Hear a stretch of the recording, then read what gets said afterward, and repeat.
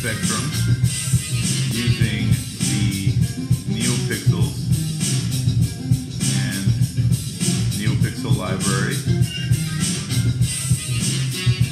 So I set up Pi Audio in a separate program. I do all the digital processing. In this program,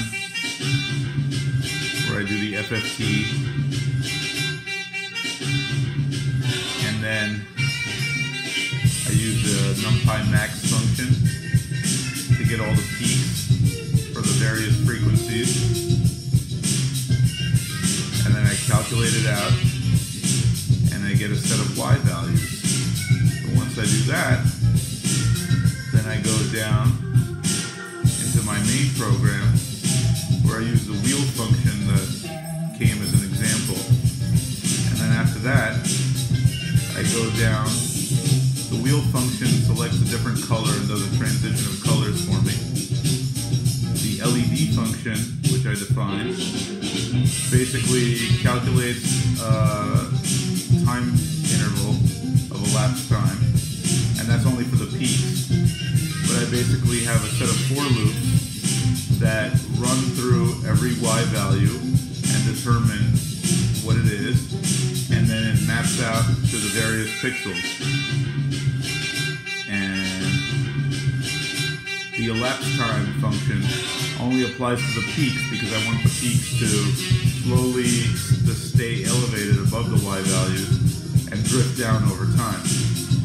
And then finally I call the pixel show. I use the frame count to determine the color change using the wheel function to determine which color goes where, and it basically it transitions smoothly.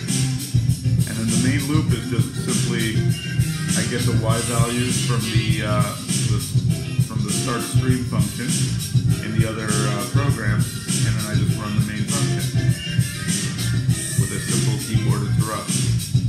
So here's my setup from a Raspberry Pi.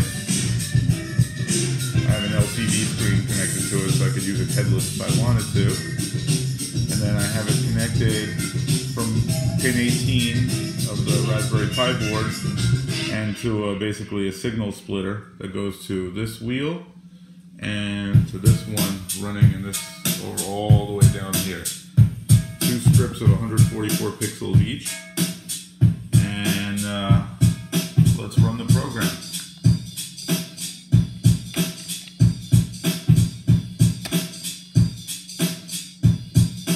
Oh, and this is the microphone I'm using, and it just basically listens to the ambient music, and this is the LCD display it does.